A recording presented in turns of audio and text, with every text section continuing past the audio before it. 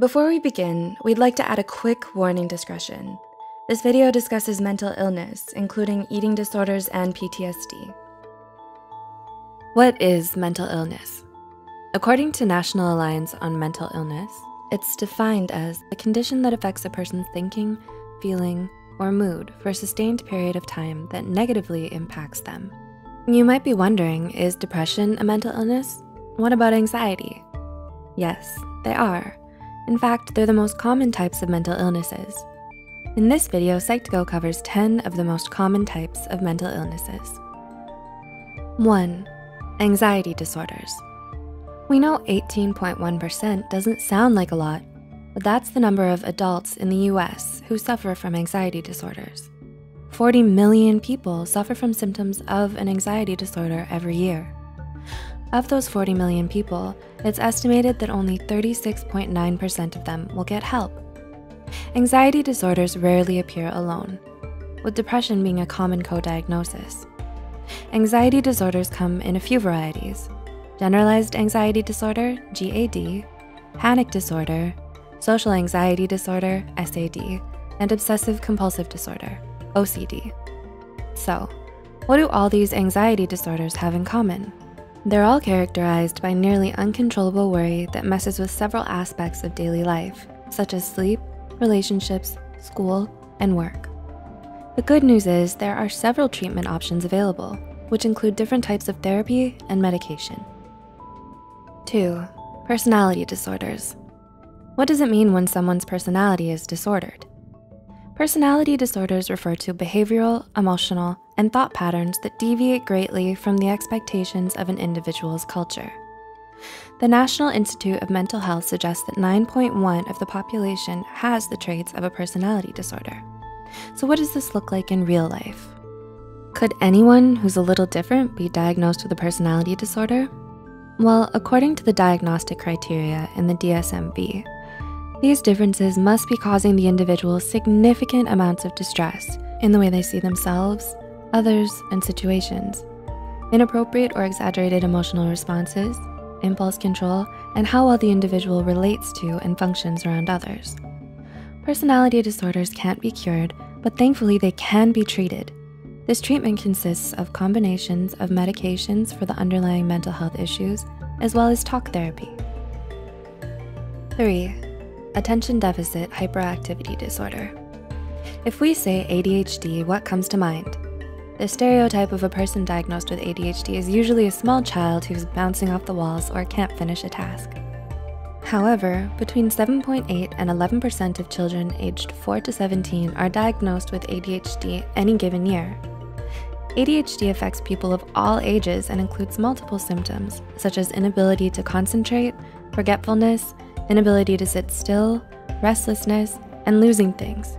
An individual's symptoms vary depending on their age, gender, and type of ADHD. Did you know there's actually 3 recognized types of ADHD? They're ADHD, combined type ADHD, impulsive hyperactive type, and ADHD inattentive and distractible type. Most people think meds are the only way to control ADHD, but many people diagnosed with the disorder find relief by using a combination of medications, life coaching, education, and talk therapy. 4. Post-traumatic stress disorder. Did you know that an estimated 6.8% of the US population will develop some form of post-traumatic stress disorder? That's about 19 million people in the US alone. So how does this happen? You, me, everybody will get stressed out by something in our lives. Some people will come across something so stressful that it affects them permanently. For many of them, this stress becomes trauma. A traumatic event is considered any event that should not have happened, such as a natural disaster, an assault, childhood neglect, abuse, starvation, and so on. Stress is a completely normal reaction to trauma, but what happens when the threat is gone? The stress and trauma stops on its own for most people when the mind and body understand the individual is no longer under attack. But what if the mind and body don't get the memo? Post-traumatic stress disorder refers to a prolonged fight or flight response that happens after the stressful event has stopped. Complex post-traumatic stress disorder, CPTSD, refers to the PTSD that occurs due to a series of continued traumatic events, such as childhood abuse. Think of PTSD and CPTSD as the echoes of the stress response. These echoes can happen in the form of emotional flashbacks, nightmares, extreme anxiety or panic, difficulties connecting to others, and an overwhelming sense of fear. So how does someone get help for something so overwhelming? People suffering from PTSD or CPTSD can find relief through trauma therapies, such as eye movement desensitization reprocessing, EMDR, or traditional talk therapies, such as cognitive behavioral therapy, CBT, or dialectical behavior therapy, DBT. 5. Depression. An estimated 6.7% of the US population over the age of 18, 15.7 million people live with depression. Although the occasional low mood is a normal response to negative situations, depression entails low moods that are severe and last longer than 6 weeks. Depression manifests differently in women than men. Women tend to experience depression as feelings of sadness, worthlessness, and shame or guilt. Men tend to mistake the symptoms of depression as fatigue and being easily irritated. Common treatments for depression include cognitive behavioral therapy, CBT, interpersonal therapy, IPT, psychodynamic therapy, psychoeducation groups, antidepressants, and various brain stimulation therapies. 6. Bipolar disorder. An estimated 2.8% of the US population that sought mental health treatment was diagnosed with some form of bipolar disorder in 2018. This number may be low, as many individuals who suffer from any mental health disorder do not seek treatment. Bipolar disorder means a lot more than just really bad mood swings for a couple of reasons. First, people diagnosed with bipolar disorder cannot completely control these mood swings. And second, these mood swings range from manic, feeling super happy or invincible, doing crazy spontaneous things, grandiosity, and having racing or unrealistic thoughts, to extreme bouts of depression and maybe a little hypomania in between. Living with bipolar disorder isn't easy, but people struggling with the disorder can find a variety of medications and traditional counseling treatments to help them find more balance. 7. Eating disorders. Did you know there are almost as many people living with eating disorders as there are with bipolar disorder? It's true. Approximately 2.7% of individuals who sought treatment were diagnosed with an eating disorder in 2018. The most common question people ask about eating disorders is, what's the difference between not being happy with your body and having an eating disorder? Well, in addition to this total focus on their physical flaws, eating disorders are defined by dysmorphia and the binge, purge, restrict cycle of behavior. This cycle comes from the person's feelings of extreme distress and disgust about their body. This disgust drives the individual who has the disorder to become super focused on their body weight and shape. Leave a comment below if you want to know more about the binge, purge, restrict cycle. The eating disorders everyone knows about are anorexia nervosa and bulimia, but most people have never heard of eating disorders not otherwise specified, EDNOS, or avoidant restrictive food intake disorder, ARFID. Leave a comment below if you want to hear more about the lesser-known eating disorders. Everyone needs food, so how is someone who has such a terrible relationship with eating and body image supposed to get better? Recovery from an eating disorder is totally possible, with a combination of talk therapy, residential treatment, and medications to treat the symptoms of any underlying mental health conditions. 8. Obsessive-Compulsive Disorder. If Obsessive-Compulsive Disorder, OCD, is a type of anxiety disorder, why did it make the number 8 spot? Simple. Professionals say 2.3% of individuals will qualify for a diagnosis of OCD during the course of their lifetime. What's the first thing you think of when you think of someone who suffers from obsessive-compulsive disorder? Did you imagine someone who can't stand the thought of germs? Maybe a person who turns the doorknob 27 times before they can leave the house.